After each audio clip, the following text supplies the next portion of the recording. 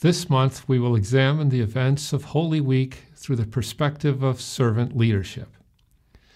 To be a servant leader is to be a servant first. We see this clearly in the leadership of Jesus. And as we look to Jesus as the prime example of a servant leader, the event of Jesus washing the disciples' feet takes on a special importance. In John 13, we read, Jesus rose from supper and laid aside his garments, took a towel, and girded himself. After that, he poured water into a basin and began to wash the disciples' feet.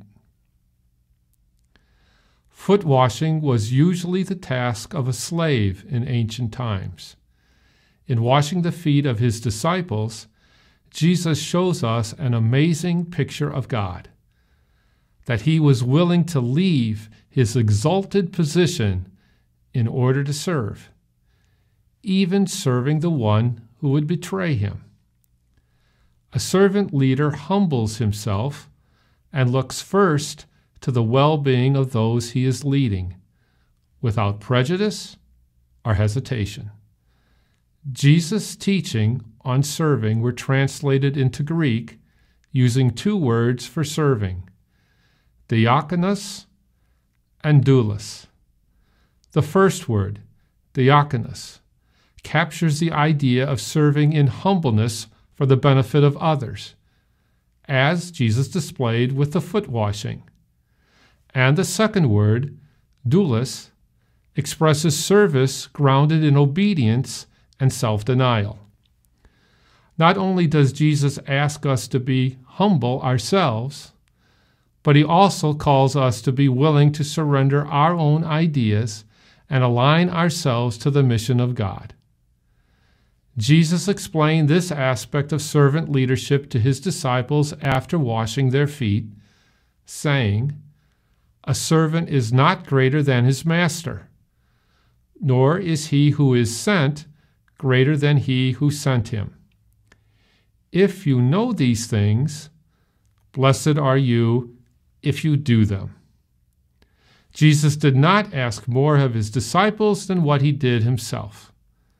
He was sent by his Father and submitted to his will by sacrificing himself on the cross. We are sent by Jesus. Can we sacrifice our own will and devote our lives to following his lead? Jesus' leadership was not about him. It was always about his Father and accomplishing his Father's will. Jesus could lead because he was led. He constantly sought the guidance and will of his Father through prayer. And most importantly, Jesus accepted this will with humility, as so clearly shown in the garden when he prayed, "Not my will, but yours be done." How close is our connection to God? Do we recognize the direction in which he is leading us? Are we willing to go there? Furthermore, Jesus' servant leadership was also characterized by his dedication to building up his disciples. He emptied himself into others. Often our natural response, when in a leadership role, is to hold on to power and authority and not share it.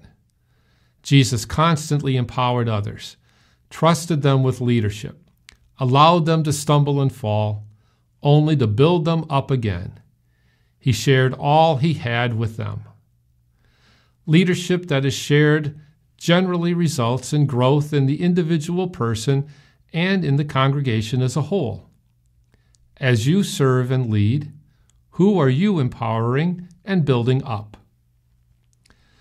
As we come to the close of Jesus' meal with the disciples, he gives them one more lesson in servant leadership, which we can read in verses 34 and 35. Love one another, as I have loved you. By this all will know that you are my disciples, if you have love for one another. Servant leadership is established in the love that Jesus has for us. Grounded in his love and example, we are equipped to serve first and thereby become leaders in the mission of God.